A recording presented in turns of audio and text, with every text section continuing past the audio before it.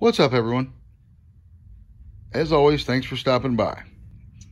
Okay, today someone sent me a message. They're having a little problem with pulled out the threads or stripped them in their head. So I thought before I left the shop today, I would give them the at-home tutorial on how to fix those threads. Hypothetically, you can't really fix those threads, but I'm going to show you how to fix it. Okay, so obviously, you know, you have your one good stud here, and we're just going to hypothetically say those are the ones that are stripped out. So naturally, I have this cadaver jug. Always something falling. Chucked up in the vise just to show you the process. You will have to remove your motor because you only get one good shot at this and you can't screw it up. Or you will have to buy that cylinder and go through all that little extra rigmarole pain. So anyway, you could take this to an American size thread or the very next size metric thread. I have both sets of taps and dies, but for the case of this video, and a lot of times it's easier to get an American standard tap at your local hardware store or auto parts store, and sometimes they don't have all the metric sizes or whatnot. So we are personally going to go with 1/4 inch is what we're going to tap this one out to. So we will take, if we're at home, we'll take our drill bit kit and see what is the next sized hole. This one is in the hole, so we need the next size. By coincidence, this one is a 7/32. So what we're going to do, before we get ahead of ourselves, naturally put your motor on a table. I know it's a pain to remove it. You might get lucky and be able to lay it off to the side where it's stable enough for you to drill this hole, but like I say, you have to be semi-perfect, so make sure you have your stuff stable. Can't be chasing it around with a drill and drilling an egg-shaped hole. So we are going to take our 7/32 drill and re-drill our hole.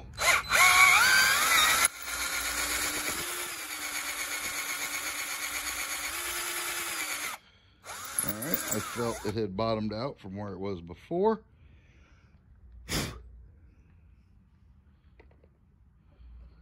And then you can go to your hardware store and get your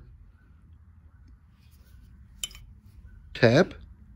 A flat bottom tap works best, which means it doesn't have a point on the end. It is a flat. I do not have that one with me, but this will give you the concept. And actually, if this is all you can get, it will work. Now, obviously, I tap and drill a lot of holes, not just in bicycle stuff, but in heavy equipment and automobiles, broken head bolts and whatnot. So I have the fancy handle. You do not have to have the fancy handle. God forbid it comes out of my mouth, but you can use a pair of vice grips and clamp on it. I will show you here in just a bit. But for the concept, we are going to put new threads in our new bored hole.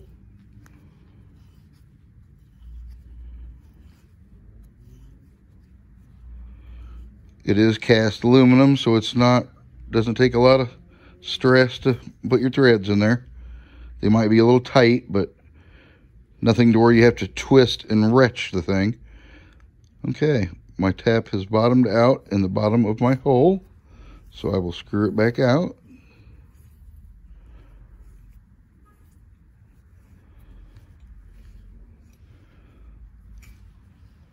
There we have our new threads in our hole. We'll make sure there's no shavings left in it whatsoever. I hope that wasn't annoying on the old video there.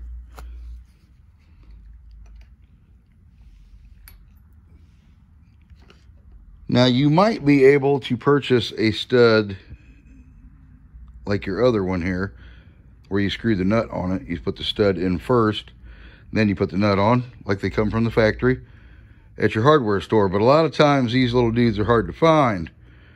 They're just not a big super prevalent thing out there. So unless you got a wide selection, you may have to go with the bolt.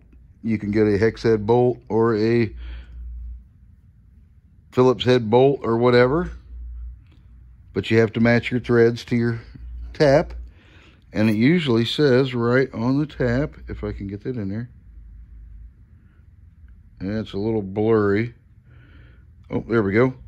What size tap you're using. So you can take that to the hardware store with you. And the hardware people usually help you out. Same thing with the automotive folks. And they'll make sure that you get the right size bolt and the right threads. This is a coarse thread for a 1/4 inch hole. All right, so we blew our shavings away, got rid of our napkin there because we do not want any shavings, not even a smidgen of a shaving in our cylinder to damage our engine. We're trying to make this a quick repair, not a catastrophic moment.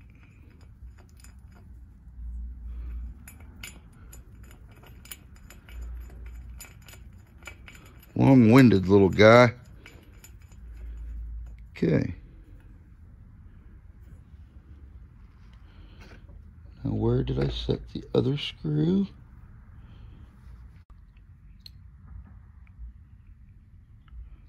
Like I said, you can get your own Phillips head, flathead. I would choose hex head. You can replace that with 2 bolts. Or if you're lucky enough, you can find a stud. Screw your new size stud in there.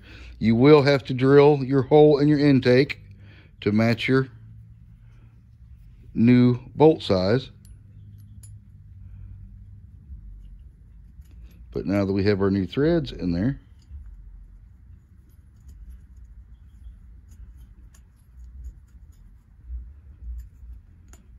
we can tighten them down and we're good to go. I would personally want them to match, but just for the case in point of showing you the process and how it works, tighten them down and you'll be ready to ride again. And you don't have to remove the cylinder and buy a new jug and go through all that pain.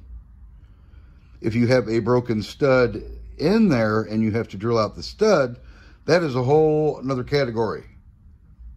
I will make a video one of these days to show you how to do that.